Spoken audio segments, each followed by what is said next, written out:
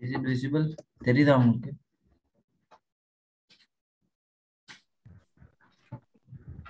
Yes, sir. Yes, sir. Yes, sir.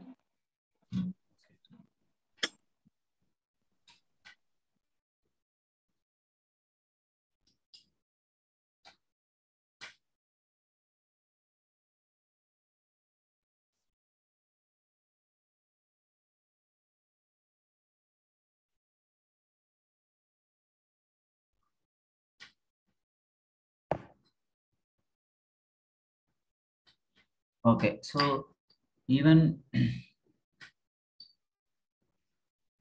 okay, some pollinating agents நம்ம living and non living ரெண்டுமே பார்த்தோம். Okay, இப்போ நான் லிவிங் திங்ஸ் அப்படின்னு சொல்லும்போது யூனோ வாட்டர் அண்ட் ஏர் அதெல்லாம் பார்த்தோம்.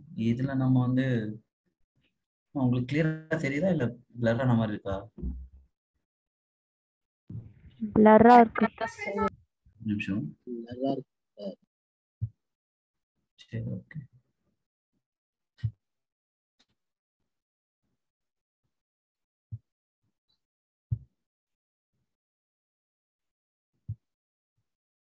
Just a minute.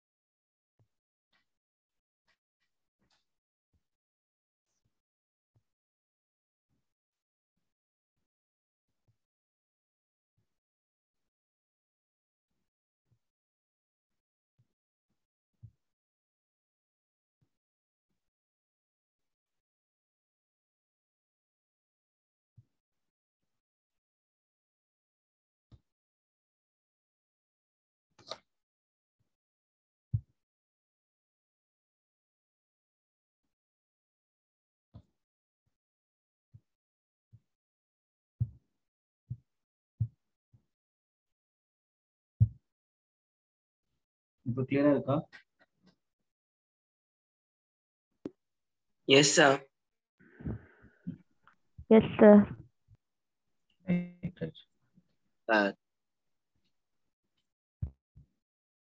Okay, so pollinating ஏஜென்ட்ஸ்ல நம்ம Blurrா இருக்கு சார். லிவிங் நான் லிவிங் ரெண்டுமே பார்த்துட்டோம். நாட் இந்த சார் பிளர்ரா இருக்கு. Blurrா இருக்கு சார். ஒரு நிமிஷம்.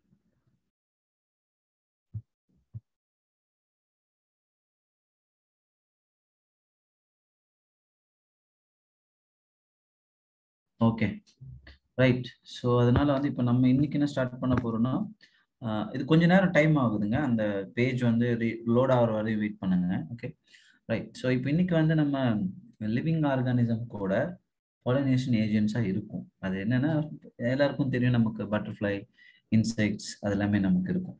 பட் அதை தாண்டி இங்கே நமக்கு கொஸ்டினாக கேட்கறதுக்கு சான்சஸ் இருக்கு. ஃபார் எக்ஸாம்பிள் வந்து இங்கே என்னென்ன கொடுத்துருக்காங்க பாருங்க. Pollinating agents like bees, butterflies, flies, beetle, wasps, ant, moth, bee. இதெல்லாமே ஓகே. பட் இங்கே பேர்ட்ஸ்ல பாருங்க, சன் பேர்ட்ஸ் அண்ட் ஹம்மிங் பேர்ட்ஸ்ன்றது இது வந்து கொஞ்சம் நோட் பண்ணிக்கிங்க. ஏன்னா எந்தெந்த பேர்ட்ஸ் வந்து இந்த மாதிரியான பாலினேட்டிங் ஏஜென்ட்ஸ்லாம் இருக்கும் அப்படின்னு கொஸ்டின் கேட்கலாம். ஸோ அதை நோட் பண்ணிக்கிங்க. ஓகே, முடிஞ்ச அளவுக்கு அப்படியே படிச்சுட்டே வாங்க. ஓகே, அது ரொம்ப முக்கியம். அடுத்து வந்து some animals like large animals like primates like lemurs வந்து பார்த்தீங்கன்னா இதில் இன்வால்வ் ஆகும். அதே மாதிரி ஆர்போரியல் ட்ரில்லிங் ரோடன்ஸ்னா இந்த குறிக்கக்கூடிய விலங்குகள் சொல்லுவாங்களா, இந்த எலி அந்த மாதிரி எல்லாமே ரோடன்ஸ். அண்ட் ஈவன் ரெப்டைல்ஸ்லாம் வந்து especially gecko lizards and garden lizards. And these are all very good examples okay for animal pollinators. இது கொஸ்டினா கேட்பாங்க, which of the following animals are pollinating agents அப்படின்ற மாதிரி கேட்கலாம். ஸோ இதை நோட் பண்ணிக்கோங்க. இதே மாதிரி ரொம்ப முக்கியமான இன்னொரு விஷயம் என்னன்னா, இப்போ இன்செக்ட் ரிலேட்டடான பாலினேட்டிங் ஏஜென்ட்ஸ் இருக்குல்ல. இப்போ வந்து சில ஃப்ளவர்ஸ் வந்து தே ரிக்வயர்ட்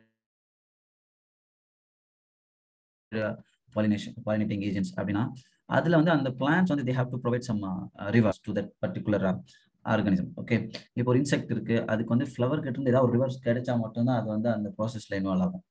இப்போ ஃபார் எக்ஸாம்பிள் இந்த majority of insect pollinated flowers வந்து எப்படி இருக்கும்னு கேட்டிருக்காங்க. அதனுடைய கேரக்டரிஸ்டிக் ஃபீச்சர்ஸ் கொடுத்துருக்காங்க. இது உங்களுக்கு சில நேரங்களில் கொஸ்டினாக கேட்கலாம். இந்த மாதிரி கேரக்டரிஸ்டிக்ஸ் இந்த மாதிரியான கேரக்டரிஸ்டிக் ஃபீச்சர்ஸ்லாம் இருக்கும்.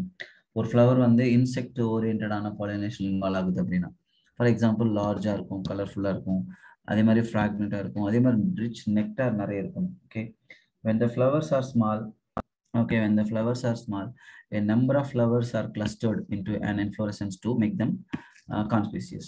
So அதே மாதிரி animals are attracted to flowers by color and fragrance. இதெல்லாமே வந்து கொஸ்டினா கேட்பாங்க. என்னென்ன கேரக்டரிஸ்டிக் ஃபீச்சர்ஸ் வந்து அந்த ஃப்ளவர்ல அனிமல்ஸை வந்து பாலினேட்டிங் ஏஜென்ட்ஸாக கன்வெர்ட் பண்ணியிருக்கு அப்படின்ற மாதிரி. Okay, and then flowers pollinated by flies and petals. அங்கே வந்து பாருங்க ஃபோல் ஓடராக இருக்கணும், அதே மாதிரி அனிமல்ஸை அட்ராக்ட் பண்ணுறதாகவும் இருக்கும். Okay right. இன்னொரு முக்கியமான விஷயம் என்னன்னா, அதனால என்ன கிடைக்கணும், கண்டிப்பாக ரிவார்ட்ஸ் வந்து அந்த அனிமல் கொடுத்தே ஆகணும். நம்ம எல்லாருக்கும் பொதுவாக தெரிஞ்ச ரிவார்டு அப்படின்றது நெக்டார் அல்லது போலன் கிரெயின்ஸ், கரெக்டா? ஸோ இப்போ வந்து நெக்டார் வந்து ஒரு பீ வந்து ஒரு பிளான்ட்டை வந்து இதுக்காக பாலினேஷனுக்காக இதாகுது அப்படின்னா கண்டிப்பாக அது நெக்டாருக்காக தான் எடுக்கும். அப்படி நெக்டாருக்காக எடுக்க வரும்போது ஃபார்ச்சுனேட்டாக அங்கே வந்து போலன் கிரெயின்ஸும் வந்து பாலினேஷனில் இன்வால்வ் ஆகும் யூஸாக. Okay right. பட் இந்த மாதிரி நேச்சுரலாக கிடைக்கக்கூடிய சில ரிவார்ட்ஸ் நம்ம இப்போ பார்க்க போகிறோம். We have 2 examples. அதில் ஒரு எக்ஸாம்பிள் என்ன அப்படின்னா எமார்ஃபோஃபிலஸ் அப்படின்றது வந்து தி follower it self is about 6 feet height. So ரொம்ப ஹைட்டான ஒரு பிளான்ட்டு. இதில் என்ன நடக்கும் அப்படின்னு பார்த்தீங்கன்னா, இதனுடைய ரிவார்டு எப்படி நடக்குதுன்னு பாருங்க. இது வந்து ஒரு தடவை கொஸ்டினை கேட்டிருக்கு. அதனால again once again we can expect a question. So similar relationship exists between a species of moth and yucca plant. இது வந்து ரெண்டு எக்ஸாம்பிள். ஃபர்ஸ்ட் வந்து சில எக்ஸாம்பிள்ஸ் வந்து சில இன்செக்ட்ஸ் வந்து என்ன பண்ணுது, they put their eggs in their flower like Amorphophilus. இந்த மாதிரியான Amorphophilus அப்படின்றது வந்து இட்ஸ் tallest flower. இந்த ஃப்ளவர்ல வந்து சில இன்செக்ட்ஸ் வந்து தன்னுடைய எக்ஸை வந்து லே பண்ணிடும். அப்போ என்ன ஆகும், there is a protected area. அப்போ அந்த ஃப்ளவர் வந்து மெச்சூர்ட் ஆகி அது டிகிரேட் ஆகிற வரையும் அது வந்து இன்குபேஷன் ஏரியாவாக இருக்கும். அந்த எக்ஸ் எல்லாமே அங்கேயே வந்து டெவலப் ஆகி அது இன்குபேஷன் நடந்து அதுலேருந்து நியூ ஆர்கானிசம் ஹேச் ஆகி வெளியே வரணும், அது ப்ரொடெக்டட் ஏரியாவாக இருக்கும். இது ஒரு விதமான ரிவார்டு இல்லையா? அதே மாதிரி இன்னொரு முக்கியமான எக்ஸாம்பிள் என்ன கொடுத்துருப்பாங்கன்னா, பிளான்ட் யூக்காக்கும் மோத் ஸ்பீசிஸ்க்கு இடையில இருக்கக்கூடிய ஒரு ரிவார்டிங் நேச்சர். இங்கே என்ன ஆகுது அப்படின்னா, அதே ப்ரொசீஜர் தான் நம்ம இங்கே பார்க்குறோம். இங்கே மோத் என்ன பண்ணும், பொதுவாக வந்து பார்த்தீங்கன்னா தன்னுடைய எக்ஸை வந்து அந்த ஃப்ளவரில் வந்து டெபாசிட் பண்ணிடும். அப்போ அந்த ஃப்ளவர் வளர வளர அந்த ஓவரியில் இருக்கக்கூடிய அந்த நியூட்ரியன்ஸை வந்து அந்த மோத் எடுத்து வளர்ந்துகிட்டே இருக்கும். அதான் கொடுத்துருப்பாங்க, the larva of the moth come out of the eggs as the seed started developing. எப்போ அது வந்து சீடாக டெவலப் ஆகிதாகுதோ அப்போ வந்து அதுல இருந்து அது வந்து தன்னுடைய இது வந்து எடுத்துக்கும். ஸோ இது வந்து கொஸ்டினாக கேட்கலாம்.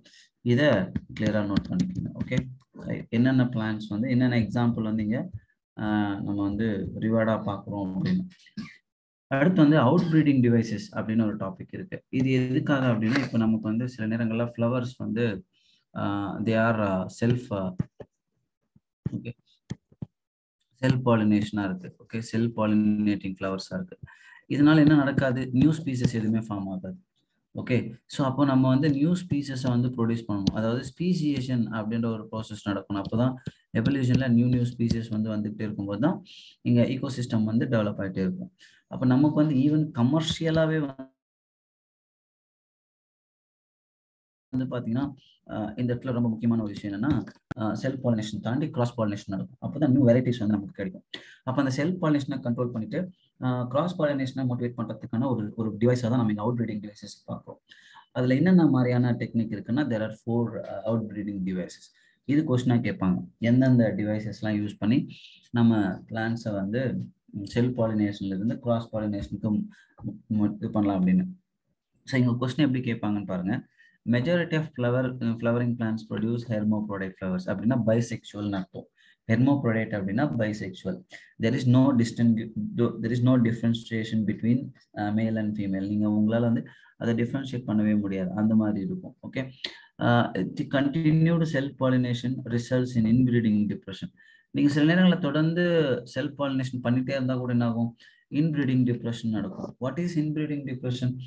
Between two regular breeds, அதுக்குள்ளே நீங்க செல்ஃப் பாலினேஷன் நடந்துகிட்டே இருந்துச்சுன்னா என்ன ஆகும்னா அதனுடைய ப்ரொடக்டிவிட்டி, ஈல்டிங் கெப்பாசிட்டி கூட சில நேரங்கள் என்ன ஆகும், குறைஞ்சிடும். Okay, so that's why do avoid this one there is a devices are used to control this one. Okay, let me discuss one by one. So the first one is the many devices to discourage self pollination and to encourage cross pollination. So what is the first one? Okay, here in some species pollen release and stigma respectivity are not synchronized. அப்படின்னா என்ன சொல்றாங்க, இப்போ மேல் ஃப்ளவர்ஸ்ல இருந்து form ஆகக்கூடிய அந்த pollen release ஆகக்கூடிய அந்த டைமும் ஃபீமேல் ஃப்ளவர்ல இருந்து ப்ரொடியூஸ் ஆகக்கூடிய கைனீஷியம்னுடைய அந்த ஸ்டிக்மாவும் சிமிலர் டைம்ல டெவலப் ஆகிடக்கூடாது. ரெண்டுமே மாறி மாறி இருந்துச்சுன்னு வச்சுங்களேன், ஒரே நேரத்துல டெவலப் ஆகாம வேற வேற டைம் பீரியட்ல டெவலப் பண்ண என்ன ஆகும், இப்போ வந்து ஒரு மேல் ஃப்ளவர் இருக்கு, அதே பிளான்ட்ல ஃபீமேல் ஃப்ளவர் இருக்கு, செல்ஃப் பாலினேஷன் நடக்கக்கூடிய ஒரு இடம் இருக்கலாம். So that is the condition for self pollination. But what happens when these structures are formed simultaneously? So there is a chance for self pollination. இப்போ நம்ம என்ன பண்றோம், by inducing some inhibitors or some other devices நம்ம அந்த சின்க்ரோனேஷனை தடுக்கிறோம். அப்படின்னா என்ன அர்த்தம், pollen வேற ஒரு டைம்ல ஃபார்ம் ஆகும், ஸ்டிக்மா வந்து வேற ஒரு டைம்ல மெச்சூர்ட் ஆகும். அப்போ என்ன ஆகும், அந்த இடத்துல ஈவன் போலன் டெவலப் ஆகிருக்கும் போது ஸ்டிக்மா வந்து டெவலப் ஆயிருக்காது, ஸ்டிக்மா டெவலப் ஆகிருக்கும் போது போலன் வந்து ரிலீஸ் ஆகாது. அப்போ என்ன நடக்காது, செல்ஃப் பாலினேஷன் நடக்கிறதுக்கான சான்சஸ் வந்து it's getting induced. Okay, so that is the one of the device. That's why they are giving pollen release and stigma receptivity R not சின்க்ரனைஸ்ட். ஏன்னா ரெண்டுமே ஒரே நேரத்தில் டெவலப் ஆனால் தானே எக்ஸாக்டாக வந்து அந்த போலன் கிரெயின் வந்து அதில் விடும், கரெக்டாக வந்து பாலினேஷன் நடக்கும். பட் அங்கே இதெல்லாம போகுது. அப்போ நாட் சின்க்ரனைஸ் பண்ணுறதுன்றது it's one device. Second device வந்து பார்த்தீங்கன்னா either the pollen is released before the stigma become receptive or stigma become receptive much before the release of pollen. நான் சொன்ன மாதிரி ஸ்டிக்மா ஃபர்ஸ்ட் டெவலப் ஆகிடும், இல்லைன்னா போலன் வந்து சீக்கிரமா ரிலீஸ் ஆகிடும். ரெண்டு நடந்தாலும் எது நடந்தாலும் செல்ஃப் பாலினேஷன் நடக்கிறதுக்கான சான்சஸ் ரெடியூஸ் ஆகிடும். Next, in some other species the anther and stigma R placed on different position. இது வந்து செகண்ட், நீங்க வந்து இது செகண்ட் தேர்ட் எடுத்துக்கலாம். இங்க என்ன பண்றோம், வேற வேற பொசிஷன்ல வச்சிடும். இப்போ பக்கத்துல இருக்கும்போது என்ன ஆகும், if they are affinity is very very less, okay, they are very close to each other, then is then definite chance for self pollination. So we are separating them in a longer distance, அப்ப என்ன நடக்காது, self பாலினேஷனுக்கான chances வந்து கொஞ்சம் கொஞ்சமா குறைஞ்சிட்டே வரும். Okay, so வேற ஒரு பிளான்ட்ல இருந்து வரக்கூடிய அந்த போலன் கிரெயின் வந்து இதோட அசோசியேட் ஆகிறதுக்கு ஈஸியான சான்சஸா இருக்கும்.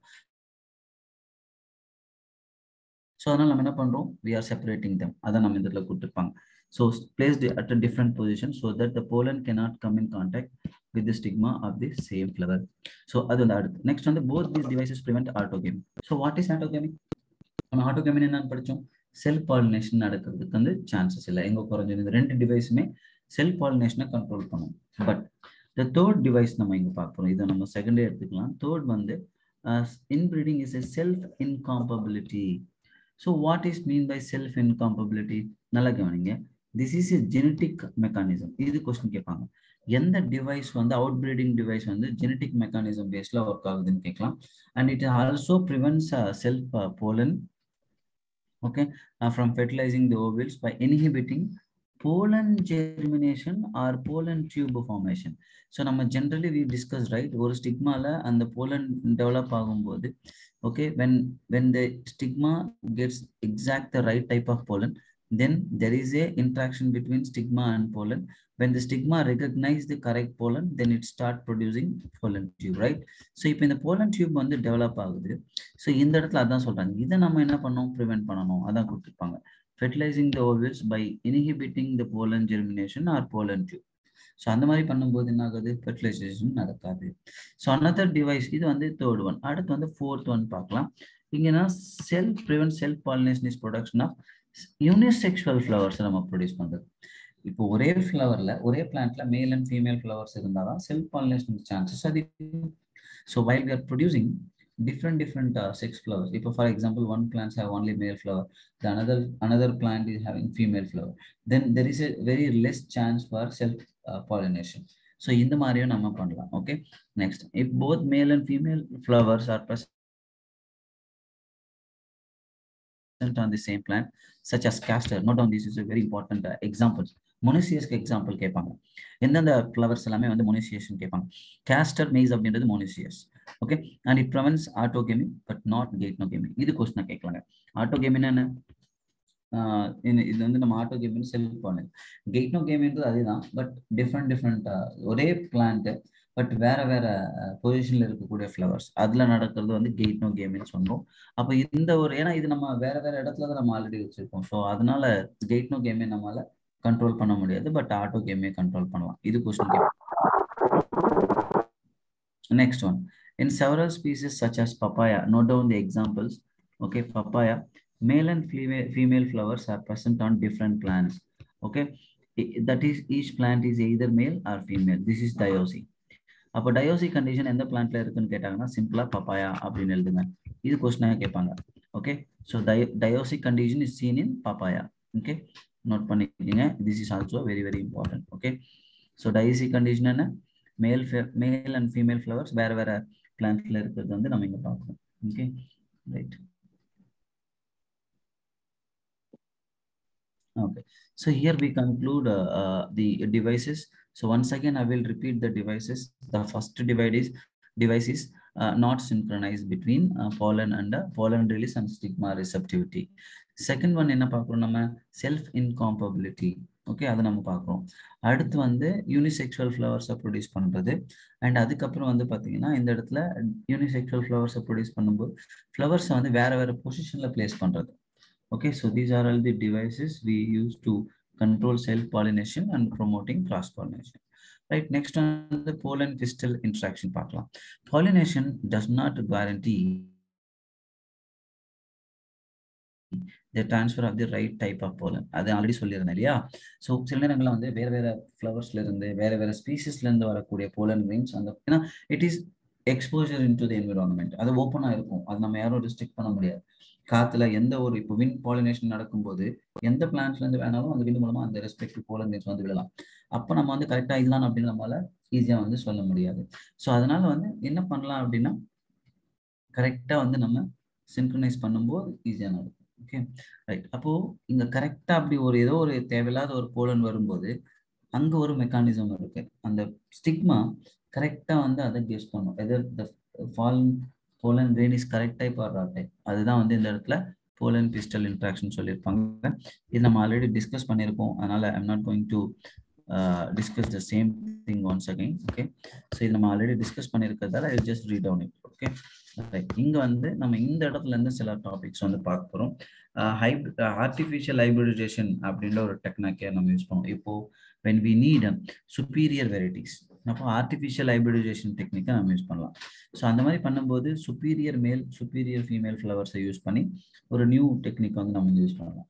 அப்படி ஆர்டிஃபிஷியல் ஹைபிரிடைசேஷன் பண்ணும்போது என்னென்ன டெக்னிக்ஸை நம்ம யூஸ் பண்ணுவோம் அப்படின்னா ரெண்டு ப்ராசஸ் பண்ணுவோம். ஒன்று எமாஸ்குலேஷன், இன்னொன்று வந்து packing. Sir what is emasculation நீங்க கேட்கலாம். எமாஸ்குலேஷன் அப்படின்னா என்னன்னா, நல்லா கவனிங்க. if the female parent bears bisexual flower, male female ஒன்னா இருக்கு, removal of anther from the flower buds before the anther decisions using a pair of forceps is necessary. அதாவது ரெண்டுமே மேல் அண்ட் ஃபீமேல் ஃப்ளவர் இருக்கு. அந்த மேல் ஃப்ளவர்ல இருந்து ஆந்தர்ல இருந்து release ஆகிறதுக்கு முன்னாடி, அந்த ஆந்தர் வால் உடஞ்சி அதுல இருந்து pollen grain ரிலீஸ் ஆகிறதுக்கு முன்னாடியே அந்த ஆன்சர்ஸை நம்ம ரிமூவ் பண்ணிடும். அப்ப என்ன ஆகும், அந்த ஃப்ளவர்ல அந்த ஃப்ளவர்ல அதே பிளான்ட்ல இருந்து கிடைச்ச ஃபீமேல் ஃப்ளவர்ஸ் வந்து நடக்காது. அப்ப என்ன ஆகும், வேற ஒரு பிளான்ட்ல இருக்கக்கூடியதை நம்ம ஈஸியா என்ன பண்ணலாம், கிராஸ் பண்ணலாம். அப்போ இந்த இடத்துல வேற ஒரு பிளான்ட்டோட நீங்க வந்து அந்த ஃப்ளவர்ஸ் வந்து சிங்க்ரனைஸ் பண்ணணும்னு நினைக்கிறீங்க. அப்ப அந்த பிளான்ட்ல இருக்கக்கூடிய இதை நம்ம ரிமூவ் பண்ணி ஆகணும்ல. அப்படி removal of stamen I mean anthers, அது நம்ம எமாஸ்குலேஷன்ஸ் அப்படின்னு சொல்றோம். எமாஸ்குலேஷன் பண்ணதுக்கு அப்புறம் வந்து அது நம்ம அந்த ஃபீமேல் ஃப்ளவர் வந்து வேற தேவையில்லாத ஒரு போலன் வந்து அதில் விழுந்துடக்கூடாதுன்றதுக்காக அதை நம்ம கம்ப்ளீட்டா வந்து கவர் பண்ணி வைக்கிறோம். அதுக்கு பேர் தான் packing. Suppose emasculation and packing ரெண்டுமே வந்து very very important processes for artificial hybridisation. நீங்க வந்து செயற்கை முறையில் ஒரு ஆர்டிஃபிஷியல் மெத்தட்ல பிளான்ஸை ப்ரொடியூஸ் பண்றதுக்கு இது யூஸ்ஃபுல்லா இருக்கும். ஓகேவா? ரைட். ஸோ ஆல்ரெடி நான் டிஸ்கஸ் பண்ண மாதிரி டபுள் ஃபெர்டிலைசேஷன் அப்படின்றது இதுதான். ஸோ நான் உங்களுக்கு ஆல்ரெடி சொல்லியிருந்தேன், but once again I will repeat. So பொதுவாக வந்து artificial double fertilisation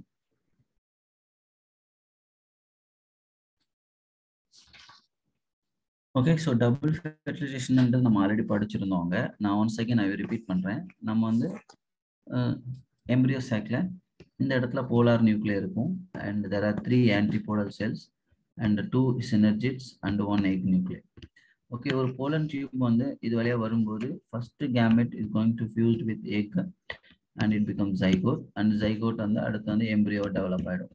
another gamete வந்து உள்ள வரும்போது it is going to fused with polar nuclear and become primary endosperm nucleus. இதுதான் நம்ம பார்க்கிறோம். அப்போ ஒரு 2 கேமெட் 2 இடத்துல ஃபெர்டிலைஸ் ஆகுறதுல தான் இதுக்கு டபுள் ஃபெர்டிலைசேஷன் அப்படின்னு பேர். ஓகே, ஸோ அப்படி டபுள் ஃபெர்டிலைசேஷன் நடக்கும்போது ஒரு இடத்துல இந்த இடத்துல மட்டும் ஆல்ரெடி 2 ஃபியூஷன் ஆயிருக்கா. இது நம்ம அடிஷ்னலா பார்க்கும்போது this is called triple fusion. இது கொடுத்துருப்பாங்க இந்த இடத்துல. ஓகே, நல்லா கவனிங்க. One of the male gametes moves towards the egg cell and fuse with its nucleus, thus completing the syngamy. Syngamy is nothing but fertilization. This results in the formation of diploid cell called zygote. So other male gamete moves towards the 2 polar nuclei located in the central cell and fuse with the to produce triploid primary endosperm. ஏன் இதை ட்ரிப்ளாய்டுன்னு சொல்றாங்க? Because already is diploid in nature. அடிஷ்னலாக இன்னொன்று add ஆகுறதால இதுக்கு என்ன சொல்றோம் நம்ம? Triploid. As this involves the fusion of 3 haploid nuclei, it is termed triple fusion. இதை நம்ம என்ன சொல்றோம்? Triple fusion அப்படின்னு சொல்றோம். Since 2 types of fusions, syngamy and triple fusion take place in an embryo sac, the phenomena is termed double fertilization. ஏன்னா இங்க ஒரு fertilization நடக்குது, இங்க ஒரு fertilization. அப்போ ரெண்டுமே ஒண்ணா நடக்கிறதால என்ன பேரு? Double fertilization. Okay, an event unique to flowering plants. இது நம்ம ஆல்ரெடி ஃப்ளவரிங் பிளான்ட்ஸ்ல மட்டும்தான் டபுள் ஃபெர்டிலைசேஷன் நடக்கும்.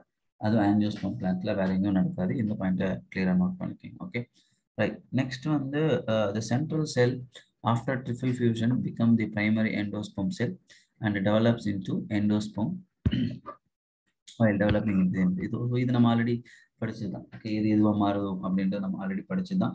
பிரைமரி எண்டோஸ்பெர்ம்ல இருந்து எண்டோஸ்பெர்ம் டெவலப் ஆகும் அண்ட் இங்க பார்த்து நம்ம ஜைகோட் வந்து எம்ப்ரியோ டெவலப் ஆகும். அந்த டெவலப்மெண்ட் ப்ரொசீஜரை தான் இந்த இடத்துல நீங்க பார்ப்பீங்க. ஸோ நீங்க பார்த்தீங்கன்னா தெரியும், இது வந்து செனர்ஜிட்ஸ், அது வந்து டீஜெனரேட் ஆயிடும், டிஜெனரேட்ஸ் அண்ட் ஜைகோட் வந்து விச் இஸ் டெவலப்பிங். அது அதே நேரத்தில் இந்த இடத்துல பிரைமரி எண்டோஸ்பெர்ம் நியூக்ளியஸ் இருக்கு, it become endosperm. Okay, degenerated antipodal cells இதுவும் டீஜெனரேட் ஆயிடும். அப்போ ஒரு ஜைகோட் அப்படின்றது இந்த ஷேப்ல இருந்து கொஞ்சம் கொஞ்சமாக டெவலப் ஆகிட்டே வருது. அப்படி டெவலப் ஆகிட்டு வரும்போது அந்த கண்டிஷன் இருக்குல்ல, அந்த வேரியஸ் ஸ்டேஜஸ் வந்து உங்களுக்கு கொஸ்டின் கேட்பாங்க. இது first stage globular embryo. Next இதுக்கு அப்புறம் வந்து ஹார்ட் ஷேப்டு எம்ப்ரியோ. இல்ல குளோபுலார் எம்ப்ரியோக்கு அப்புறம் ஹார்ட் ஷேப்டா இல்ல ஹார்ட் ஷேப்டுக்கு அப்புறம் குளோபல் எம்ப்ரியோ ஃபார்ம் ஆகுமான்றது கொஸ்டின் கேட்பாங்க. அப்போ நீங்க ப்ரிப்பேர் பண்ணும்போதே இது எது ஃபர்ஸ்ட் எது செகண்ட்ன்றது கொஸ்டின் கேட்கலாம். அதை நோட் பண்ணிக்கோங்க. Okay, right. இதுல ஏதாவது டவுட் இருந்தா கேளுங்க. நம்ம அதுக்கப்புறம் வந்து போஸ்ட் ஃபெர்டிலைசேஷன் ஈவென்ட்ஸ் படிக்க போறோம். இதுவரை நடத்துனது புரியுதா? Yes sir. Sir excuse me sir. சொல்லுங்கம்மா. ப்ரீவியஸ் கிளாஸ்ல வந்து ஸ்பாஞ்சோசியோ டிஷ்யூல இருந்து வந்து அது மைட்டாட்டிக் டிவிஷனுக்குள்ள போய் டெட்ரா மைக்ரோஃபோர்ஸ் டெட்ராய்டு ஃபார்ம் பண்ணணும் சார். மேல்ல ஃபீமேல்ல வந்து எந்த வழியா சார் போகும்? சி நம்ம வந்து மைக்ரோபைல் அப்படின்றது ஃபீமேல்ல தான் படிச்சோம், கரெக்டா? இந்த மைக்ரோபைல் வழியா தான் உள்ள போகும். Okay sir. ஆட்டோகாமினா same plant same flower தானே சார்? அப்பனா அதுல வந்து செல்ஃப் பாலினேஷன் நடக்கும்ல சார்? ஆமா, அதான் சொல்றாங்க. அவங்க சில நேரங்கள் என்ன பண்றோம்னா, அந்த சில மெத்தட்ஸை நம்ம வந்து அங்க பண்ண முடியாது, சிலது பண்ண முடியும். அதுதான் அங்க டிஃபரன்ஷியேட் பண்ணியிருப்பாங்க. சரி, சிலதுல வந்து ஆட்டோ கேமை நம்ம கண்ட்ரோல் பண்ண முடியாது, கெய்ட்னோ கேமை கண்ட்ரோல் பண்ணலாம். சிலதுல கெய்ட்னோ கேமை கண்ட்ரோல் பண்ண முடியாது, ஆட்டோ கேமை கண்ட்ரோல் பண்ணலாம். அது எப்படின்னா அது என்ன டைப் ஆஃப் ஃப்ளவர்ன்றதை பேஸ் பண்ணி தான் நம்ம பண்ண முடியும். Okay sir, thank you sir.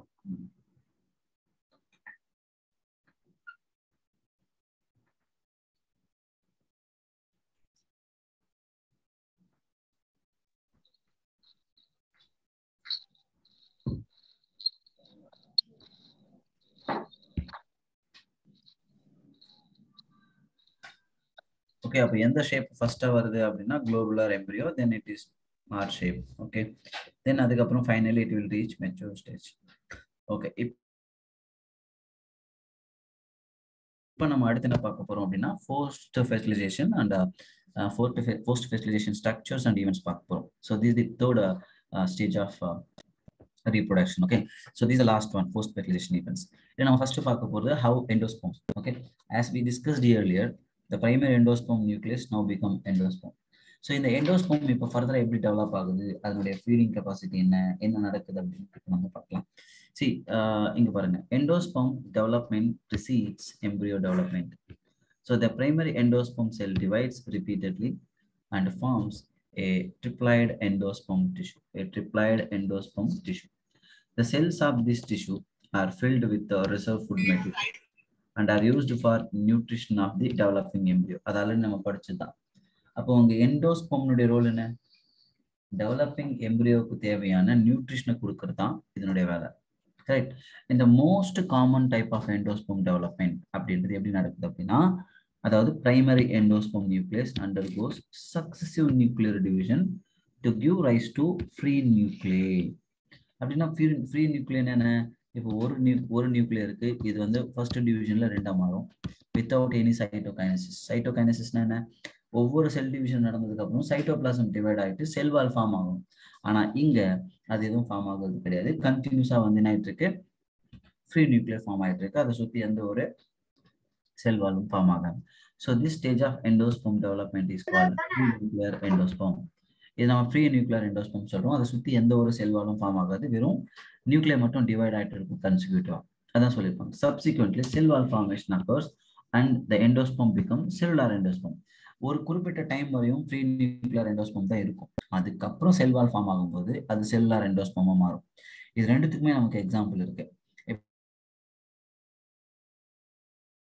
For example வந்து இந்த ஃப்ரீ நியூக்ளியர் எண்டோஸ்போம் அப்படின்றது நம்ம இளநீ குடிக்கிறோம் இல்லையா, டெண்டர் கோகோனட்னு சொல்றோம். அது வந்து it is example for free nuclear endosperm.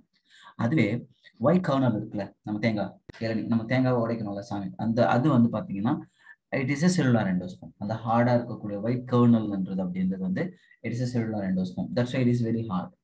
But நீங்க வந்து செல்லுலார் எண்டோஸ்போம் அப்படின்றது அந்த இளநீ குடிக்கும் போது நீங்க ரொம்ப it is in liquid stage. Okay, because it doesn't have any செல் வால். அப்போ உங்களுக்கு கொஸ்டின் எப்படி கேட்பாங்கன்னா, ப்ரீ நியூக்ளியர் எண்டோஸ்போமுக்கு எக்ஸாம்பிள் இது டெண்டர் கோகோனட், செல்லுலார் எண்டோஸ்போமுக்கு எக்ஸாம்பிள் இது white kernel of coconut. So these are all the facts you should know. And இதுக்கப்புறம் நீங்க தெரிஞ்சுக்க வேண்டியது என்னன்னா, ஓகே, சில நேரங்களில் இந்த embryo it is completely consumed by developing அந்த எண்டோஸ்போம் நம்ம சொல்றேன். ஓகே, சில நேரங்களில் எம்பிரியோ டெவலப் ஆகும்போது it will consume entire endosperm. அது அந்த எம்பிரியோ வந்து கம்ப்ளீட்டா அந்த எண்டோஸ்போமை கன்சியூம் பண்ணிடும். சில நேரங்கள்ல the endosperm remain persist there because when the seed is mature it is going to develop and it is going to gives rise to new plant. அப்போ அந்த வந்து seed germinate ஆகும்போது it requires some energy. அப்போ அந்த நேரத்துக்கு தேவையான energy எங்கேருந்து எடுத்துக்கும் அப்படின்னா அந்த எண்டோஸ்போம்ல இருந்து எடுத்துக்கும். அப்போ some seeds are completely consume the endosperm and some embryos remain they have some amount of endosperm. அப்போ எதுல எண்டோஸ்போம் இருக்கோ அது எண்டோஸ்போமிக் சீட்ஸ், எதுல இல்லையோ அது நான் எண்டோஸ்போமிக் சீட்ஸ். இப்போ கொஸ்டின் எப்படி கேட்பாங்கன்னா, எந்தெந்த பிளான்ட் சீட்ஸ் வந்து எண்டோஸ்போமிக், எந்தெந்த பிளான்ட் சீட்ஸ் எல்லாம் நான் எண்டோஸ்போமிக் சீட்ஸ். அதான் நீங்க கொஞ்சம் கேர்ஃபுல்லா பார்த்துக்கணும். அது ரிலவெண்டா கொஸ்டின்ஸ் கேட்கறதுக்கான சான்சஸ் வந்து இங்க. Okay, right. இப்போ அடுத்து நம்ம என்ன பார்க்க போறோம் அப்படின்னா, இந்த எதெல்லாம் எக்ஸாம்பிள் பாருங்க, எண்டோஸ்போம்க்கு எதெல்லாம் எக்ஸாம்பிள் கொடுத்துருக்காங்க. Ground nut, garden piece, beans இதெல்லாமே வந்து எண்டோஸ்போம்.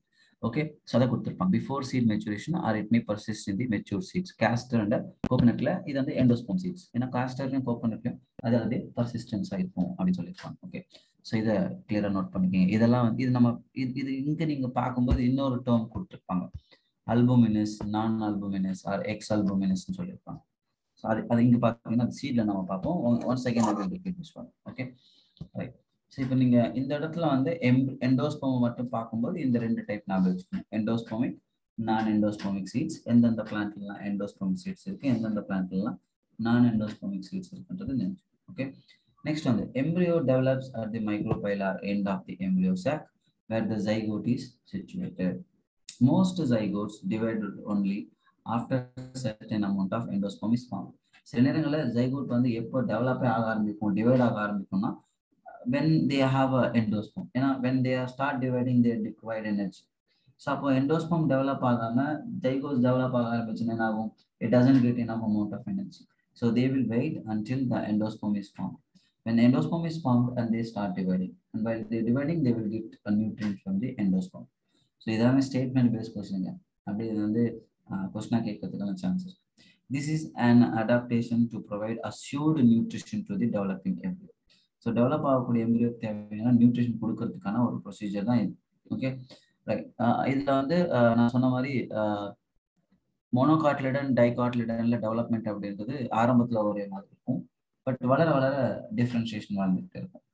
இது நீங்க வந்து மார்ஃபாலஜி ஆஃப் ஃப்ளவரிங் பிளான்ட்ஸ் நடக்கும் போதே நம்ம அதில் பார்த்துருந்தோம், நிறைய இன்ஃபர்மேஷன் பார்த்துருந்தோம். அதில் எப்படி வந்து ஒரு சீட் டெவலப் ஆகுது, மோனோ காட்லிடன் சீடு எப்படி இருக்கும், சீடு எப்படி இருக்கும், அதனுடைய கேரக்டரிஸ்டிக் ஃபீச்சர்ஸ்னால நம்ம ஆல்ரெடி படிச்சிருந்தோம். ஒன்ஸ் அகைன் நம்ம இங்கே அதே மறுபடியும் திரும்ப பார்க்குறோம் நடக்குதுங்க. ஸோ ஃபர்ஸ்ட் நம்ம என்ன பார்க்க போறோம்னா the zygote gives rise to pro embryo and subsequently to the globular heart shape and maturing. அதுக்கப்புறம் கொஞ்சம் கொஞ்சமா அது வந்து என்னவா மாறினா ஹார்ட் ஷேப்ல வரும், அதுக்கப்புறம் matured embryo டெவலப் ஆகும். A typical dicotyledonous embryos consist of an embryonal axis. இப்போ நீங்க பார்த்தீங்கன்னா ஒரு டைகாட்லிடன் பிளான்ட்ல எம்பிரியோ டெவலப் ஆகுது அப்படின்னா இந்த மாதிரி இருக்கும்.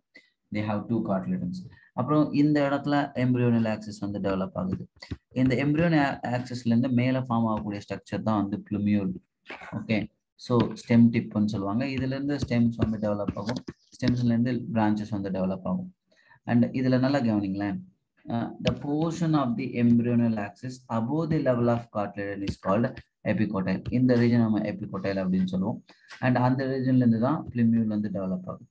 அதே நேரத்துல the cylindrical portion below level of cotyledon இந்த ரீஜன்ல இருக்கும், கீழே லெவல்ல. இது வந்து cylindrical portion. இது நம்ம என்ன சொல்லணும்னா hypocotyle அப்படின்னு சொல்றோம். ஓகே, இதுல இருந்து வந்து பாத்தீங்கன்னா ரேடிக்கல் டெவலப் ஆகும், ரூட் டிப். இதுல இருந்து இது வந்து hypocotyle, இதுல இருந்து ஒரு small root like structure form ஆகும். This is called radical. இதை என்ன சொல்றோம், ரேடிக்கல். அண்ட் அதுக்கப்புறம் வந்து ரூட் டிப் வந்து இதுக்கு மேலே ரூட் டிப்பும் டெவலப் ஆகும். Okay, right. அந்த ரூட் டிப் அப்படின்றது ரூட் கேப்பால ப்ரொடெக்டடா இருக்கும். whenever it is penetrate the soil it will prevent the damage. Okay, right. இது வந்து நம்ம என்ன பார்க்குறோம் அப்படின்னா இதெல்லாம் இந்த கேரக்டர்லாம் எதுக்கு போதும் அப்படின்னா டைகாட்லிடன் சைடு. இப்போ உடனே நம்ம மோனோகாட்லிடன் பார்க்குறோம்னா இதுல அந்த மாதிரியான கேரக்டரிஸ்டிக் ஃபீச்சர்ஸ்லாம் இருக்காது. ஒன்லி ஒரே ஒரு காட்லிடன், அந்த காட்லிடன் பேரு ஸ்கூட்டெல்லம். இது கொஸ்டினா கேட்பாங்க. ஸ்கூட்டெல்லம் அப்படின்றது டைகாட்லிடன் சீனுடைய இதுவா இல்ல மோனோகாட்லிடன் சீனுடைய அந்த ஸ்ட்ரக்சரான்னு கேட்கலாம். So this is another very important. ஸ்கூட்டெல்லம் அப்படின்றது மோனோகாட்லிடனுடைய சீட். Okay, single. அதன் பார்க்கறதுக்கு வந்து கிட்டத்தட்ட ஒரு சீல்டு மாதிரி இருக்கும். ஓகே, அதனாலே அதுக்கு அந்த பேர் வந்து கொடுத்துருப்பாங்க. ஓகே, இங்க வந்து ஒரு இதே மாதிரி இங்கேயும் வந்து எம்பிரியோனல் ஆக்சிஸ் இருக்கும். அதுல வந்து ரேடிக்கல்ல இருந்து டிப் வந்து ஃபார்ம் ஆகும். ஸோ ரேடிக்கல்ல இருந்து ரூட் ஃபார்ம் ஆகும். ஆக்சுவலி அப்படி ரூட் ஃபார்ம் ஆகும்போது அந்த ரேடிக்கலை சுத்தி ஃபார்ம் ஆகக்கூடிய ஸ்ட்ரக்சர் பேர் தான் கோலியோரைசா. ஸோ அதான் கொடுத்துருப்பாங்க, radical and root gap enclosed in an undifferentiated sheath called coleorhiza. The portion of the embryonal axis above the level of attachment of scutellum is the epicotyle. இது நம்ம என்ன சொல்றோம், epicotyle அப்படின்னு சொல்றோம். Again, epicotyle has a shoot apex and a few leaf primordia enclosed in a hollow foliar structure that is coleoptile. So இதுல coleoptile ஒன்னு இருக்கு, coleorhiza இருக்கு. ஓகே, coleoptile வந்து அந்த coleorhiza என்ன சார்? கோலியோரைசா அப்படின்னவா? இப்போ வந்து நான் வந்து இதுக்கு முன்னாடி நம்ம வந்து ரேடிக்கல் ஃபார்ம் ஆச்சு இல்லையா? அந்த ரேடிக்கலை சுற்றி ஒரு சரௌண்டிங் லேயர் ஃபார்ம் ஆகும். That is protecting layer of radical, that is கோலியோரைசா. அதே மாதிரி இந்த இடத்துல பிளிமியூல் டெவலப் ஆகும். அந்த பிளிமியூலை சுற்றி டெவலப் ஆகக்கூடிய ஒரு ப்ரொடெக்டிங் லேயர் பேர் தான் கோலியோப்டெர். அது ஷூட் அபெக்ஸாக இருக்கும். Okay sir. ரைட். இதோட நம்ம இந்த இடத்துல அந்த இது நார்மலாக நம்ம அந்த 2 டாபிக் பார்த்துட்டோம். எண்டோஸ்பர்ம், அதனுடைய எம்ப்ரியோனுடைய டெவலப்மெண்ட் பார்த்தோம். நம்ம இப்போ வந்து அடுத்து we are going to discuss about seed. So how many type of seeds are there?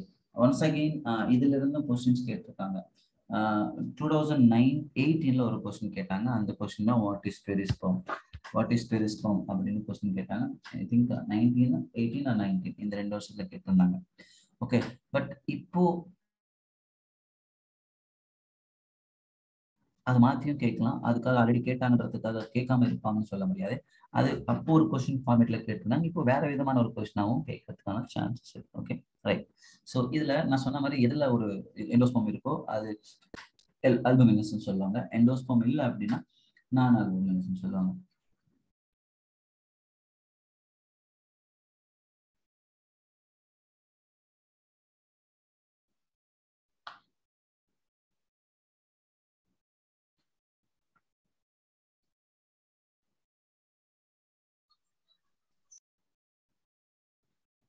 ஒரு நிமிஷம். இந்த இடத்துல எதெல்லாம் அல்புமினஸ், எதெல்லாம் அல்புமினஸ், எதெல்லாம் நான் அல்புமினஸ்னு கொடுத்துருப்பாங்க. அதை நோட் பண்ணிக்கிங்க. ஓகே, ஸோ இங்கே பார்த்தீங்கன்னா தெரியும், நான் albuminous seeds have no residual endosperm. No residual அப்படின்னா அதில் எண்டோஸ்பர்மே இருக்காது. கம்ப்ளீட்டாக டெவலப்பிங் எம்ப்ரியோ வந்து அதை கன்சியூம் பண்ணியிருக்கும். அதை நம்ம எக்ஸாம்பிள் எங்கே பார்க்கலாம்? பீ பிளான்ட்ஸ்லையும் கிரவுண்ட்லையும் பார்க்கலாம். அதே மாதிரி அல்புமினஸ் சீட்ஸ்னா எண்டோஸ்பர்ம் பர்சிஸ்டன்ஸாக இருந்தால் அது அல்புமினஸ் சீட்ஸ்னு சொல்கிறோம். அதுக்கான எக்ஸாம்பிள் வீட், மெய்ஸ், பார்லி, காஸ்டர். இதுக்கு முன்னாடி நம்ம எக்ஸாம்பிள் பார்த்தோம். பட் அங்கே பார்த்த எக்ஸாம்பிளுக்கும் இதுக்கும் டிஃப்ரென்ஸ் இருக்கு. இங்கே இன்னும் நிறைய நம்பர்ஸ் இருக்கு. அதனால இதை நோட் பண்ணிக்கோங்க.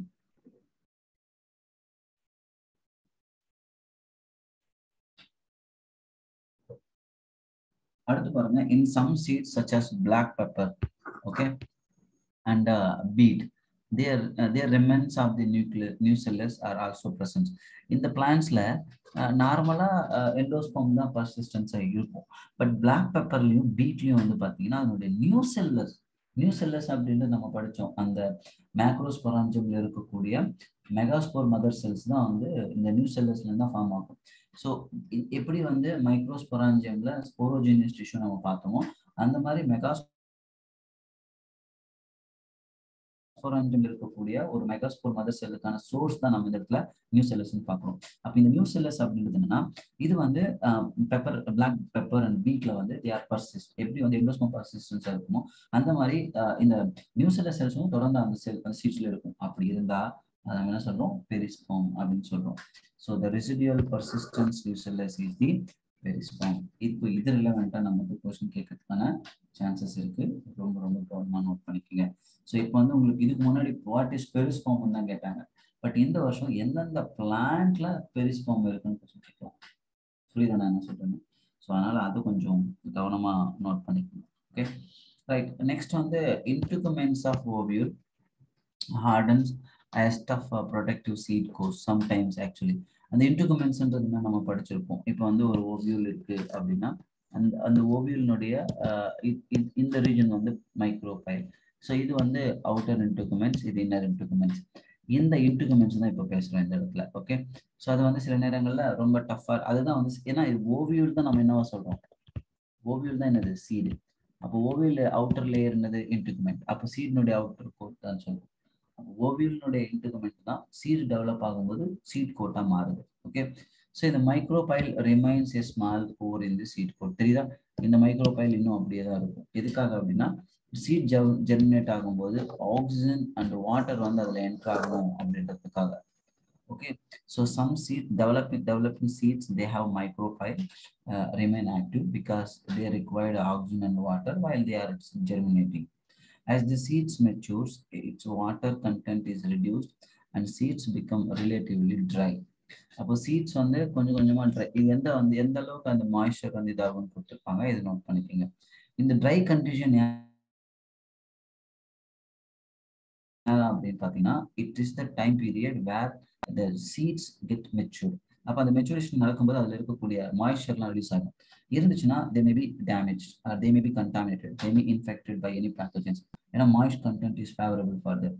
அப்போ என்ன ஆகும் அப்படின்னா அதில் இருக்கக்கூடிய வாட்டர் கண்டென்ட் எல்லாமே வந்து ரிமூவ் ஆகும். ஓகே, அந்த அந்த மாதிரியான கண்டிஷன் நம்ம என்ன சொல்றோம், டார்மன்சி அப்படின்னு சொல்றோம். ஓகே, அதான் கொடுத்துருப்பாங்க. Embryo May enter a state of inactivity called dormancy, or if favorable conditions are available, அதாவது adequate moisture, oxygen, suitable temperature, இதெல்லாமே நமக்கு. ஓகே, அண்ட் இதுல இன்னொரு முக்கியமான வேர்டு கொடுத்துருப்பாங்க, பெரிகார்ப் அப்படின்ற வேர்டு இருக்கும். இது கிளியரா நோட் பண்ணிக்கோங்க. இதுல பெரிகார்ப் அப்படின்னா as ovules mature into seeds, the ovary develops into a fruit. அது நம்ம எல்லாருக்கும் தெரிஞ்சது தானே. ஓவரி டெவலப் ஆச்சுன்னா ஓவரி வந்து ஃப்ரூட்டா எப்போ டெவலப் ஆகுதோ அப்போ அதுல இருக்கக்கூடிய சீட்ஸும் என்ன இருக்கும், ஐ மீன் அதுல இருக்கக்கூடிய ஓவில்ஸ் தான் சீட்ஸா டெவலப் ஆயிருக்கும். ஓகே, சரி. இப்போ வந்து இந்த நேரத்துல நல்லா ஞாபகம் வச்சுக்கோங்க. இந்த லைன் பாருங்க, the transformation of ovules into seeds. Okay, transformation of ovules into seeds and ovary into fruits. என்னங்க இங்க ஓவரி வந்து ஃப்ரூட்டா மாறுது, ஓவியல் வந்து சீட்ஸா டெவலப் ஆகும்போது இது சைமல்டேனியஸா நடந்துகிட்டே இருக்கும். The wall of the ovary develops into wall of the fruit. புரியுதா? இப்போ இதுதான் வந்து ஓவரி, கரெக்டா? இது ஓவரி. அப்போ ஓவரியினுடைய வால் இங்க வந்து ஃப்ரூட்டா மாறும்போது அந்த ஓவரியின் வாலை நம்ம இந்த இடத்துல அந்த ஃப்ரூட் வாலை நம்ம என்ன சொல்லலாம், பெரிகார். நல்லா புரிஞ்சுக்கோ, ஓவரியினுடைய வால் வந்து ஓவரியின் வால், அது ஃப்ரூட்டா மாறும்போது அது நம்ம பெரிகார்ப்னு சொல்லுவோம். ஆனா அந்த பெரிகார்ப் அப்படின்றது டிஃப்ரெண்ட் 3 லேயர்ஸ் இருக்கும். அந்த பெரிகார்ப்ல அவுட்டர் மோஸ்ட் லேயர் வந்து எபிகார்ப், மிடில் லேயர் வந்து மீசோகார்ப், லாஸ்ட் லேயர் வந்து எண்டோகார்ப் அப்படின்றது அதுல இருக்கக்கூடிய சீடா இருக்கும். இப்போ இது வந்து நம்ம ட்ரூப் மாதிரியான ஃப்ரூட்ஸ்ல பார்க்கலாம். இப்போ ட்ரூப் எக்ஸாம்பிள் என்ன சொல்லலாம், மேங்கோ எடுத்துக்கணும். மேங்கோல அந்த ஒயிட் கலர் ஐ மீன் எல்லோ கலர் ஸ்கின் இருக்குல்ல மேலே, அது வந்து எபிகார்ப். நம்ம சாப்பிடக்கூடிய அந்த ஃப்ளஷ் இருக்குல்ல அந்த ஃப்ரூட், அந்த பல், அது வந்து மீசோகார்ப். அதுக்கப்புறம் அந்த சீடு வந்து அந்த ஓடுன்னு சொல்லுவாங்க, அது வந்து பார்த்தீங்கன்னா எண்டோகார்ப். அப்போ இந்த 3 லேயர்ஸும் ஒன்னா சேர்ந்து நம்ம என்ன சொல்றோம், பெரிகார்ப் அப்படின்னு சொல்றோம். அதை அந்த கொடுத்துருக்காங்க. Fruits maybe fleshy. எந்தெந்த ஃப்ரூட்லாம் ஃப்ளஷின்னு சொல்றாங்கன்னா கோவா, ஆரஞ்சு, அதுக்கப்புறம் வந்து பார்த்தீங்கன்னா Goa, orange and mango. Okay, so இது வந்து பார்த்தீங்கன்னா நம்ம எல்லாருக்கும் தெரியும், தே may be try sometime. Ground நட்ல மஸ்டர்ட்லையும் ட்ரையாக இருக்கும். ஆனால் கொய்யா, இந்த ஆரஞ்சு, மேங்கோல வந்து பார்த்தீங்கன்னா they are fleshy. Okay, right. And many fruits have evolved mechanisms for dispersal of seeds. Okay, so இதெல்லாம் நம்ம அடுத்து இதை பற்றி பார்க்கலாம். இப்போ இந்த ஃப்ளவர், இந்த ஃப்ரூட்ஸை நம்ம we can classifying them into 2 types. So one is false fruits, another one is true fruits. இப்போ ஃபால்ஸ் ஃப்ரூட்ஸ்னா என்னன்னா, சம்டைம்ஸ் நம்ம பார்த்தோம் ஆண்ட்ரீஷியம் கைனீஷியம் மட்டுமே வந்து பர்சிஸ்டன்ஸா இருக்கும். அதில் கைனீஷியம்குள்ள தான் வந்து ரீப்ரொடக்ஷன் நடக்கிறதால அது வந்து அந்த என்டையர் கைனீஷியம்ல ஓவரி வந்து இட்ஸ் பிகம் ஃப்ரூட். அப்போ அதை நம்ம ஃபார்ம் ஆகுறதுன்றது தான் ட்ரூ ஃப்ரூட்ஸ். ஓவராலாக வந்து செக்ஷுவல் ரீப்ரொடக்ஷன் நடந்து அது மூலமா ஃபார்ம் ஆகுறது. பட் இன்னொரு முக்கியமான விஷயம் என்னன்னா, இந்த இடத்துல நீங்க கவனிக்க வேண்டியது தலாமஸ் அப்படின்னு சொல்லுவோம். அதாவது தலாமஸ் அப்படின்னா other floral appendages like petals, sepals, androecium, gynoecium, all together they combine together and they form a fruit. அதுதான் நம்ம ஃபால்ஸ் ஃப்ரூட்னு சொல்றோம். அந்த ஃபால்ஸ் ஃப்ரூட் எதெல்லாம் ஃபால்ஸ் ஃப்ரூட்ஸ்க்கு எக்ஸாம்பிள்னு கொஸ்டின் கேட்கலாம். அப்படி கேட்டாங்கன்னா ஆப்பிள், ஸ்ட்ராபெரி அண்ட் கேஷ்யூ, இது கொஸ்டினை கேட்கலாம். எந்தெந்த ஃப்ளவர்ஸ் எல்லாமே வந்து ஃபால்ஸ், ஐ மீன் ஃப்ரூட்ஸ் எல்லாமே ஃபால்ஸ் ஃப்ரூட்ஸ் அப்படின்னு. ஸோ ஆப்பிள், ஸ்ட்ராபெரி, கேஷ்யூ அப்படின்றது வந்து ஃபால்ஸ் ஃப்ரூட்ஸ். அதே நேரத்தில் ட்ரூ ஃப்ரூட்ஸ் வந்து ஃபார்ம் ஆகும். நான் சொன்ன மாதிரி ஆஸ் யூஷுவல் ரீப்ரொடக்ஷன் நடந்து அதிலிருந்து ஃபார்ம் ஆனால் அது வந்து ட்ரூ ஃப்ரூட்ஸ் அப்படின்னு சொல்லுவோம். ஓகே, ஸோ இதெல்லாம் ஃபால்ஸ் ஃப்ரூட்ஸ்ன்னு கேட்டால் என்ன எழுதணும், apple, strawberry and cashew. Okay, and true fruits அப்படின்னு சொல்லும்போது ஆஸ் யூஷுவல் ஓவரியில் ஒரு ஓவியூவில் ஃபெர்டிலைசேஷன் நடந்து ஃபார்ம் ஆகுறதுன்றது வந்து ட்ரூ ஃப்ரூட்ஸ். இப்போ கொஸ்டின் எப்படி கேட்கலாம், which of the following are true ஃப்ரூட்ஸ்னு கேட்கலாம், ஆப்பிள், ஸ்ட்ராபெரி, கேஷ்யூ. ஓகே, இதே மாதிரி உங்களுக்கு கொஸ்டின் கேட்கலாம், அதை நோட் பண்ணிக்கோங்க. இந்த டயக்ராமையும் பாருங்க, இந்த டயக்ராம் பேஸ்ட் கொஸ்டினும் கேட்கறதுக்கு சான்சஸ். ஓகே, இப்போ இந்த நேரத்தில் நம்ம இன்னொரு பாயிண்ட் ஞாபகம் வச்சுக்கணும். இந்த மாதிரி ஃபியூஷன் ஆஃப் கேமிட்ஸே இல்லை, கேமிட்ஸ் ஃபியூஷனே ஆகலை. அப்படி இல்லைனாலும் இந்த இடத்துல ஃப்ரூட்ஸ் ஃபார்ம் ஆகும். அதுதான் பார்த்தினோகார்பிக் ஃப்ரூட்ஸ். அந்த பார்த்தினோகார்பிக் ஃப்ரூட்ஸ்க்கு வெரி குட் எக்ஸாம்பிள் இது அப்படின்னா பனானா. இது உங்களுக்கு கொஸ்டினா கேட்பாங்க, எந்த ஒரு ஃப்ரூட் வந்து parthenocarpic fruit application that is banana. Okay, so parthenocarpy can be induced through application of growth hormones and such fruits are seedless. So adala seeds எல்லாம் இருக்காது. இதுவும் நமக்கு ஓகே. ஸோ இப்போ நான் உங்களுக்கு வந்து ஒரு 5 minutes டைம் தரேங்க. இந்த 5 minutesல எனக்கு வந்து இந்த சீடை பற்றி நம்ம படிச்சிருக்கோம்ல, the content we discussed about seeds. Okay, so அந்த ஆரம்பத்துலேருந்தே பாருங்க, ஆல்புமினஸ், நான் ஆல்புமினஸ், ஸோ அப்புறம் கீவேர்டு பெரிஸ்பம்னா என்ன, பெரிகார்ப்னா என்ன, ஸோ எந்தெந்த ஃப்ளவர்ஸ் எந்தெந்த ஃப்ரூட்ஸ் வந்து ஃபால்ஸ் ஃப்ரூட்ஸ், இதெல்லாம் வந்து ட்ரூ ஃப்ரூட்ஸ்ன்றது. இது நான் ஒரு 5 minutes டைம் தரேன், எனக்கு நீங்கள் ப்ரிப்பேர் பண்ணுங்கள். நான் இப்போ கொஸ்டின் கேட்குறேன், நீங்கள் பதில் சொல்லுங்கள்.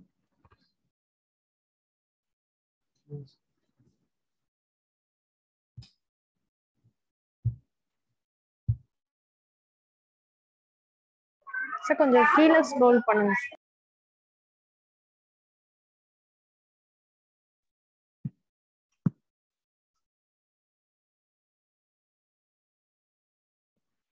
எப்படிமா இது இன்னும் சின்னது பண்ணணுமா? Okay sir.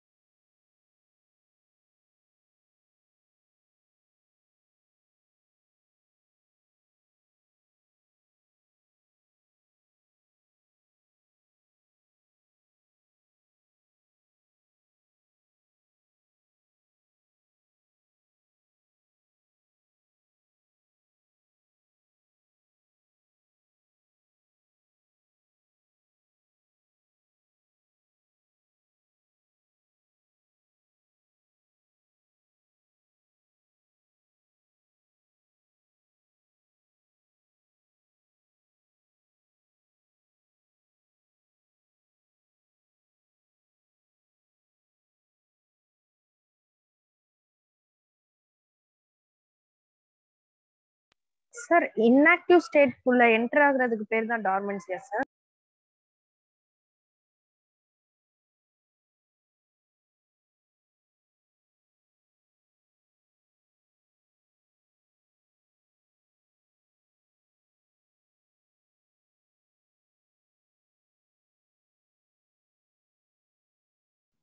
சரிம்மா bro sides.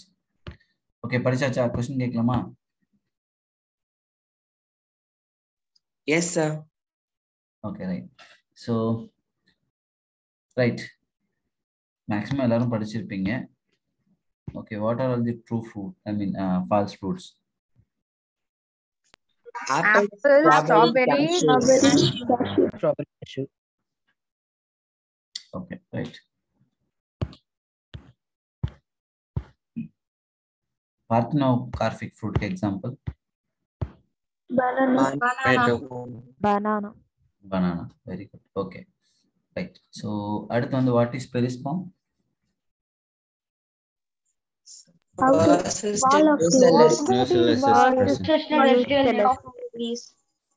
Okay, right. Listen. So next வந்து seed is the அடுத்து வந்து நம்ம பார்க்கலாம். So இதுக்கப்புறம் வந்து நம்ம seeds நோடைய various conditions அது நம்ம எப்படி இருக்குன்னு நம்ம பார்க்கலாம். Okay,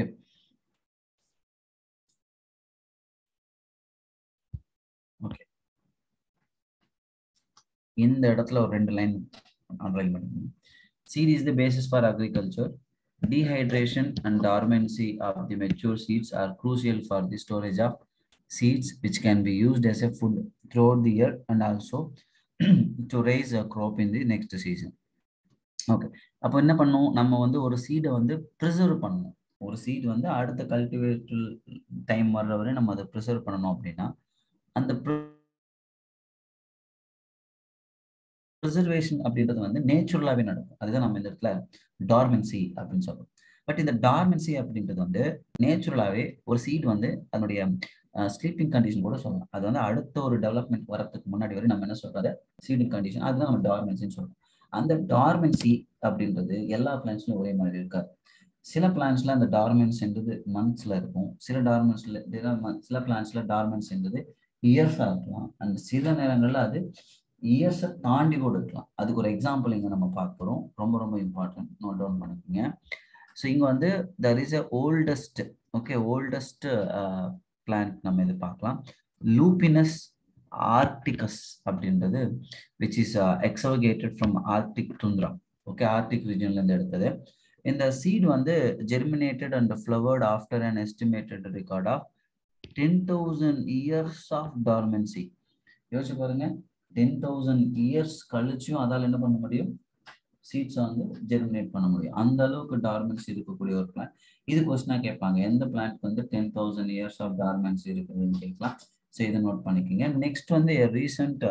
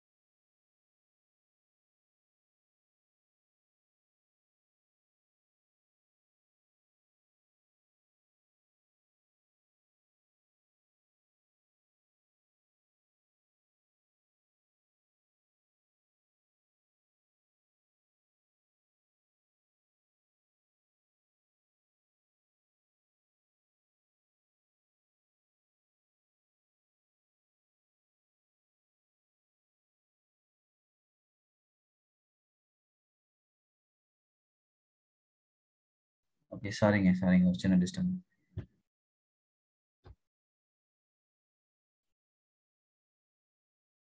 okay, so right.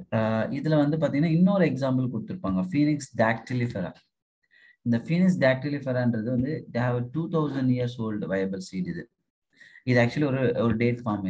இது வந்து கிங் ஹெரால்டு பேலஸ்ல, அதாவது டெட் சீ கிட்ட இருக்கக்கூடிய ஒரு கிங் ஹெரால்டு பேலஸ்ல இருந்து எடுக்கப்பட்ட ஒரு சீடு. அப்போ இதுக்கும் வந்து 2000 years viable seed. Viableனா அந்த dormancy period இருக்குன்னு அர்த்தம். அப்போ இந்த Phoenix dactyliferous lupinus acticus இந்த ரெண்டு பிளான்டோட நேமும் ரொம்ப ரொம்ப முக்கியம். இந்த ரெண்டு பிளான்ட்டுமே வந்து சீட் டார்மென்சி அதிகமா இருக்கக்கூடிய ரெண்டு பிளான்ட், இது நோட் பண்ணிக்கோங்க. நெக்ஸ்ட் நம்ம என்ன பார்க்க போறோம் அப்படின்னா, இதுல வந்து சில சீட்ஸ் நேம் நீங்க பார்க்க போறீங்க. Okay, so for example, some plants in which fruits contain very large number of seeds. For example, orchid fruits. இதெல்லாம் பாருங்க, இந்த orchid fruits are one such category and each fruit contain thousands of tiny seeds. Okay, இது வந்து ஒரு example. அப்போ நமக்கு வந்து orchid பிளான்ட்ஸ்ல வந்து பாத்தீங்கன்னா டைனி சீட்ஸ் நிறையவே இருக்கும்னு. ரெண்டாவது எக்ஸாம்பிள் வந்து similar in the case in fruits of some parasite species. இது கொஸ்டினா கேட்பாங்க, எதெல்லாம் பாராசைட் ஸ்பீசிஸ்ன்னு கேட்பாங்க. ஒரபான்சி அண்ட் ஸ்ட்ரிகா, இதெல்லாம் கூட சில நேரங்களில் கொஸ்டினா கேட்கலாம். ஒரபான்சி அண்ட் ஸ்ட்ரிகான்றது என்னன்னு கேட்கலாம். They are parasite species. ஓகேவா? ஸோ இதில் வந்து டைனி சீட்ஸ் இருக்கும் அப்படின்றத நோட் பண்ணிக்கணும். Okay, right. And now we are going to discuss another very unique methods. Okay, they are used to produce new plants without any sexual reproduction. Sexual reproduction இல்லாம சில பிளான்ட்ஸை நம்மளால produce பண்ண முடியும் அப்படின்றதுக்கு இந்த ரெண்டு எக்ஸாம்பிள், அப்போமிக்சஸ் அண்ட் பாலிஎம்ப்ரியோனி. இதுல அப்போமிக்சஸ் என்னன்னு பார்த்துலாமா? கவனிங்க. Seeds in general are the products of fertilization. And few flowering plants such as some species, note down examples are very important. One Asteraceae, இன்னொன்று grasses, have evolved a special mechanism. They can produce seeds without fertilization. Seeds can produce without fertilization. அதை நம்ம என்ன சொல்றோம்? அப்போமிக்சஸ். அப்போ அப்போமிக்சஸ் என்னன்னு கேட்கலாமா? Okay, seeds are produced without fertilization. எந்தெந்த பிளான்ட்லன்னு கேட்கும்போது the species of Asteraceae and the grasses. Next, apomixis is a form of asexual reproduction that mimics sexual reproduction. It is actually asexual method, but it mimics the sexual reproduction. இது question கேட்பாங்க. எந்த ஒரு method வந்து asexual method but it mimics the sexual reproduction கேட்டாங்கன்னா apomixis. Okay, புரியுதா? Right. அதே மாதிரி அடுத்த கேட்டகரி நம்ம பார்க்கிறோம். In some species the diploid egg cell, and even on the diploid egg cell என்ன ஆகுது அப்படின்னா, which is formed without a reduction division. அந்த இடத்துல மியாசிஸே நடக்காது. அண்ட் அதனால என்ன ஆகும்னா, it is developed into embryo without fertilization. அந்த diploid egg cell டைரக்டா ஒரு எம்ப்ரியோவா டெவலப் ஆயிடும். ஓகே, அது வந்து வித்தவுட் ஃபெர்டிலைசேஷன். ஓகே, இது வந்து ஞாபகம் வச்சுக்கோங்க. ஓகே, அடுத்து வந்து நம்ம என்ன பார்க்க போறோம்னா, in some plants like citrus and mango, okay, these varieties are what happen, they are nucellar cells. Already நான் சொல்லியிருக்கேன், அதனுடைய மேக்ரோ ஸ்பொராஞ்சியம்ல சம் செல்ஸ் இருக்கும், they are nucellar cells. இந்த nucellar cells என்ன ஆகுது அப்படின்னா, they are developing into embryo. அது வந்து ஈவன் they are actually நம்ம எம்ப்ரியோன்றது வேற.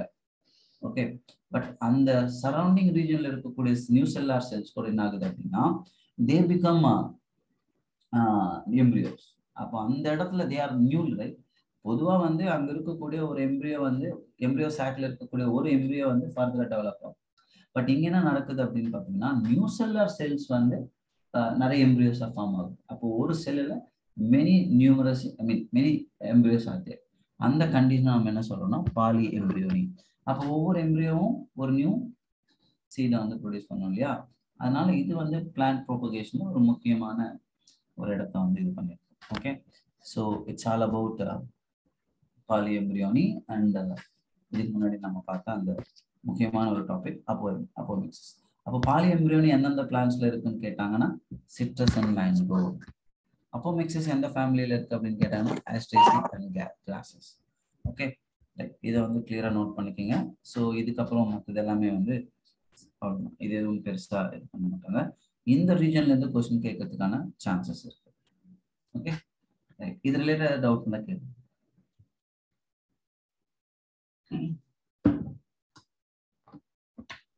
Excuse me sir. Sir poly எம்ப்ரியோனினா again சொல்றீங்களா சார்? அதாங்க, இப்போ வந்து ஒரு எம்ப்ரியோ சாக் இருக்கு. அதுல வந்து நார்மலா ஒரு எம்பிரியோ இருக்கும் and it is surrounded by nuclear cells. Okay, but அந்த நியூசெல்லர் செல்ஸ் எல்லாமே ஒரு எம்பிரியோவா டெவலப் ஆயிட்டு இருக்கும். சிம்பிளா சொன்னா the nuclear cells are developing into embryos. The process is called polyembryony because only one embryo will form. But எப்போ இந்த நியூசெல்லர் செல்ஸ் எல்லாமே எம்பிரியோ மாறுதோ அப்போ ஒரு செல்ல மெனி எம்பிரியோஸ் இருக்கும். அதான் பாலிஎம்பிரியோனிக் condition. Okay sir.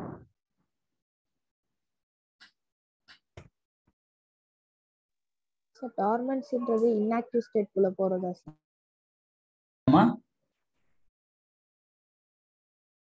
Any doubt? டார்மன்ஸ்னா inactive state குள்ள போறதா சார்? கண்டிப்பா. அதாவது செல் வந்து ஆக்டிவா இருக்கும், பட் அதுல வந்து growth எதுவுமே இருக்கு. அந்த சீடினுடைய அந்த உள்ள இருக்கக்கூடிய அந்த growth எதுவுமே நடக்காது. தே ஆர் ரிமைன் இன்ஆக்டிவ் தான். அதுக்கப்புறம் அது ப்ராப்பரான அந்த வாட்டர் கண்டிஷன்ஸ் எல்லாம் கரெக்டா இருந்துச்சுன்னா they give rice to new plants. Okay okay sir. Right. ஓகேம்மா. ஸோ இதோட நம்ம இந்த லெசன் முடிக்கிறோம். ஓகே, அண்ட் நெக்ஸ்ட் கிளாஸ்ல நம்ம நெக்ஸ்ட் லெசனை பார்க்கலாம். Okay, thank you and good night. Thank you, sir. Thank you, sir. Thank you, sir. Thank you, sir. Thank you, sir. Thank you, sir. Thank you, sir. Thank you. Thank you, sir. Thank you everyone. Thank you, sir.